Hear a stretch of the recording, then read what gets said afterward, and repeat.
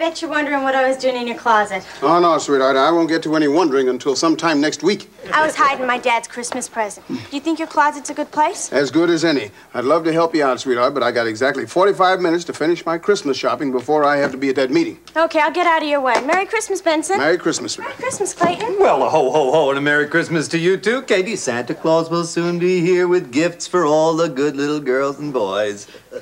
Clayton, do you know how old I am? I don't know. 11? I'm almost 15.